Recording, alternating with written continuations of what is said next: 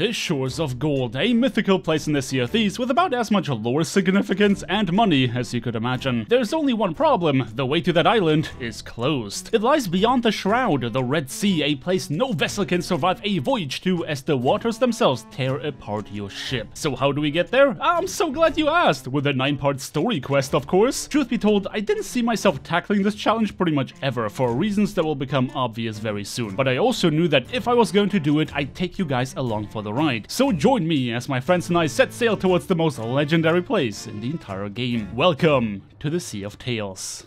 To begin our journey towards the Shores of Gold, we would need something to help us survive the shroud that engulfs the Sea of Thieves. The fittingly named Shroud Breaker would be said item, and thankfully, this completely inconspicuous individual knows where we can find it. Well, actually, he doesn't, but the Pirate Lord does, and he conveniently knows where we can find his journal. We're not gonna talk about how said Pirate Lord is literally sitting in his basement and we could just go ask him about it, because if we did, he would have no reason to spout literal minutes of exposition at us. But whatever, we go out and find the remains of the Magpie's wing to retrieve the ship's log and begin hunting for the Shroud Breaker. Now, it is worth mentioning that despite Tall Tales pretty much being single-player adventures, there are no Tall Tales specific servers. In fact, we spotted a bunch of ships who could turn around at any moment to begin messing with us, meaning PvP would be a concern throughout most of our journey. Anyway, using the logbook we just fished out, we can retrace the route that the ship had taken. Apparently, they were being chased by somebody, and in typical PvE player fashion, they'd rather toss their treasure overboard than handing it over to their enemy. Birdie was trying to Google our destination so we didn't have to do set tracing, but it literally took him longer to find the solution than me just reading the book.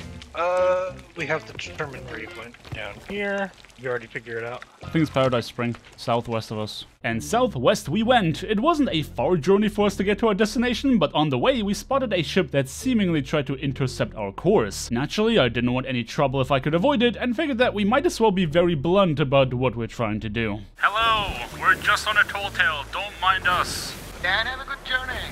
Thank you. It seemed like the rumors ended up holding true. There appears to be a mutual understanding among experienced players that attacking somebody on a tall tale is considered to be a bit of a dick move. Of course, not everybody abides by those unwritten rules, and I'm sure we will meet such individuals in due time. But for the time being, we were allowed to continue and retrieve the chest that was dumped into the ocean. The contents within consisted of a few items that didn't make a heck of a lot of sense to me. Oh yeah, this is it. Here you go, Shroud Breaker. Oh, we found it! Onto the Shores of Gold! But of course we celebrated too soon. I mean, what did you expect? There are 8 more tall tales after this one, and we're just about halfway through the first. What we actually found was a totem that functions as a key. Think Vaults of the Ancients, but without the golds. It was at that point that we got the sneaking suspicion that tall tales consist of a heck of a lot of sailing. Sailing a route that inconveniently brought us within firing range of an active Skellyford, but hey, we survived worse. Following the clues in the book, we eventually arrived at Crook's Hollow without much of an idea of what to expect. Usually, when you use a totem key for a vault, the gate will open and proceed to close very slowly while you collect the treasure. But with this one, I just found myself in an empty room while Birdie went back to the ship to grab some food. I decided to light the braziers just to see if the light would reveal some more clues, and, well... Oh. Walk right by it, Cliff. Cliff, where'd you go? Cliff, where did you go? Cliff, where are you? What do I do? Did you start it without me?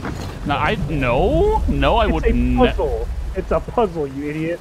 That's not good. This was about as worst case scenario as it gets, because you see, puzzles and I go about as well as oil and water. I mean, sure, you can immersion blend it to make it work, but in this metaphor, Birdie was my immersion blender, and unfortunately, I left the charger in the car. Did you do that? Where do you see that? It's in the book!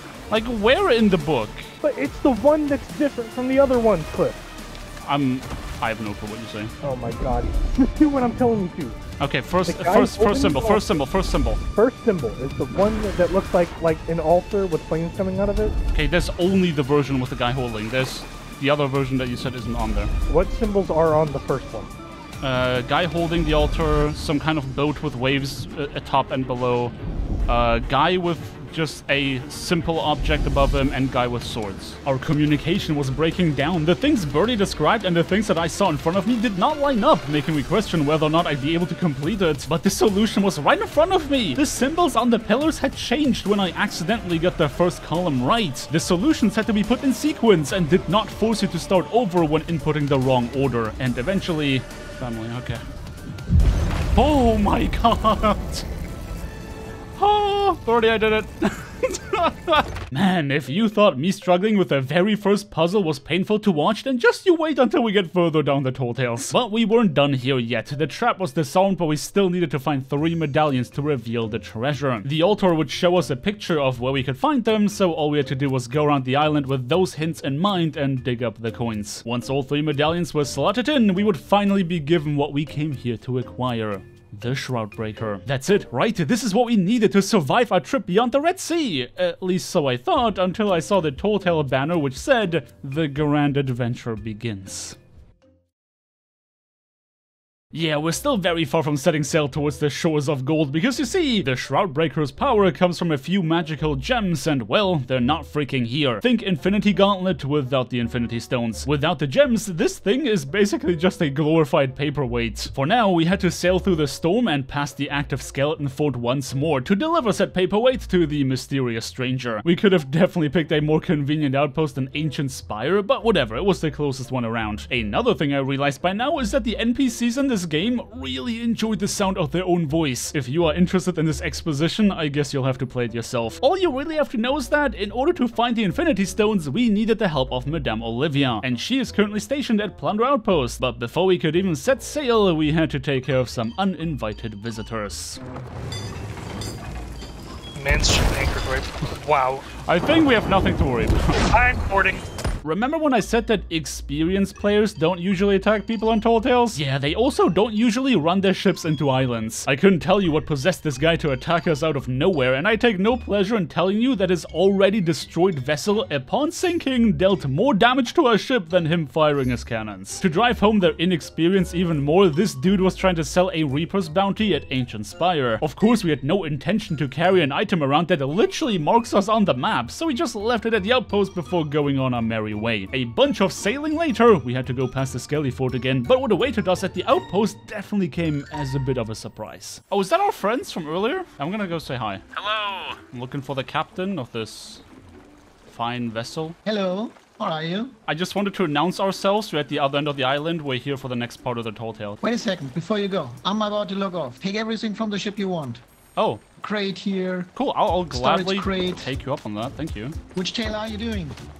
We're doing the Shroud Breaker for the first time. In stark contrast to the other outpost, this individual continued to extend nothing but kindness towards us. Contrary to that very pleasant conversation, we now had to listen to Madame Olivia's monologue for a few uninterrupted minutes. Basically, she was using a lot of words to describe that all we had to do was go out and kill 2 skeletons. Okay, it's a bit more complicated than that. To find out where the Infinity Stones are hidden, we had to track down those who are last known to have seen them. Captain Briggsy is the only pirate we know that has made it to the shores of gold, so that's as good a clue as we can get. We gotta go and find some of Briggsy's possessions, which with the help of a little bit of magic can show us where she is. The first of the Skelly Bros gave us a skeleton key, and the second one was hiding the chest that corresponded to said key. Within the chest we found Briggsy's broken spyglass as well as a star map, which I'm sure are completely random items and have no relevance to any upcoming Tall Tale at all. I'm kind of breezing through this chapter because fighting Skellies isn't exactly what I consider dangerous, but you know what is? That Reaper emissary that logged in while we were hunting down said Skelly Bros. We were keeping a watchful eye on the map to make sure we didn't get ambushed, but when it was time to return to Madame Olivia, I couldn't help but notice that these Reapers were kind of in the way. Back to Ancient Spire where the Reaper is currently headed. Actually, no, it's Plunder. Oh my god! Birdie, 500 IQ diversion. They're going for the chest that we left at the outpost. We played 5D underwater chess. We're so many steps ahead, even we didn't know what we did there. Truly, my intellect scares even myself. With the Reapers preoccupied, we could deliver Briggsy's belongings to Madame Olivia and be rewarded with ever more exposition. We watched her do some Order of Soul stuff, I guess, and at the end of that light show, she handed over an enchanted compass. And man, do I ever hope you enjoy sailing for extended periods of time. Obviously, I've been cutting most of the travel out, but this part of the Tall Tale specifically was sending us to what felt like the opposite end of the map. Not exactly what I would call riveting gameplay, but as promised, the enchanted compass eventually led us to Briggsy, a fearsome skeleton lord that has taken the lives of many a pirate who faced her unprepared. Thankfully, we were prepared and dealt with her just like we've dealt with any skeleton lord before. Wait, why did we kill her again? Besides her making us sail across the entire dang map. Oh, right, her memories. Once we brought the skull to Madame Olivia, she could use her voodoo magic to extract Briggsy's memories and tell us where we can find the Infinity Stones. Is she making out with the skull? Oh my god. Yeah, I start to see why nobody's running their emissary flag, but here's the problem with Rare's insistence to drown you in exposition. Sea of Thieves is a PvP game. While we were sitting in that tent listening to her ramblings, a brigantine had run up on us, and as is so often the case, they weren't here to talk. Yo, we're just doing tall tales. Chill. Double board? Yeah, we can go. Ready? Wait. Yeah, you go. I'm gonna need to actually be prepared to board. Gentlemen, greetings. Hey, we're just on a tall tale. Yeah, I'm coming. We're doing the Shroud Breaker. It seemed like my pleading was heard. It wasn't until I returned to our ship to bring the few gems worth of loot that we had over to them that I realized these guys were not the Reapers that I initially thought they were. They could, in fact, be reasoned with, even though some of them had interesting ways to communicate. Here it is. It's all yours. Boop, boop, boop, boop. Our ship is still sailing, by the way. We might want to do something about that. No, we'll be okay.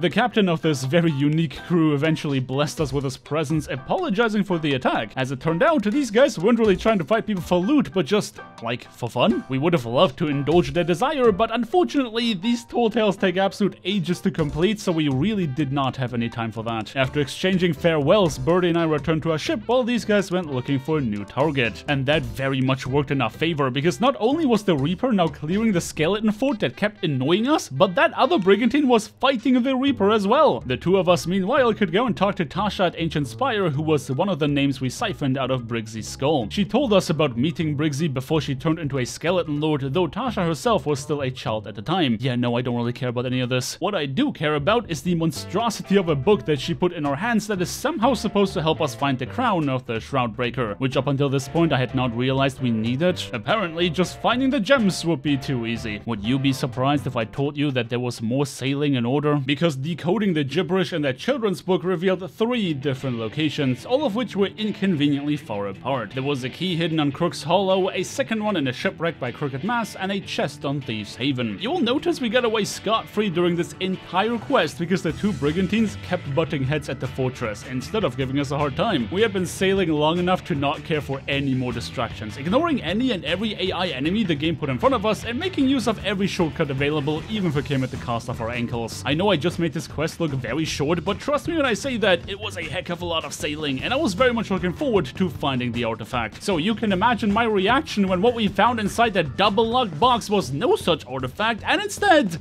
even more work. What do you think we have to do with this cliff?